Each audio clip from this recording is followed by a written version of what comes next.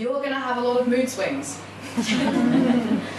It's going to be your baby, so you're going to go through thinking, why the hell did I ever think I could do this, to thinking, I think I might do this. But you know, so you need to have a set of people that are going to be there to help you emotionally, because you're going to be a total wreck. Just to let you know, when you're thinking about doing it, it's great. And, I can vouch for it. The plus sides are amazing. Like you know, you have these highs that are just absolutely amazing. They feel like nothing else, but the lows are also very low. So you know, just to, yeah. So number one, because it's all or nothing, you need to aim high, but you need to be realistic. You need to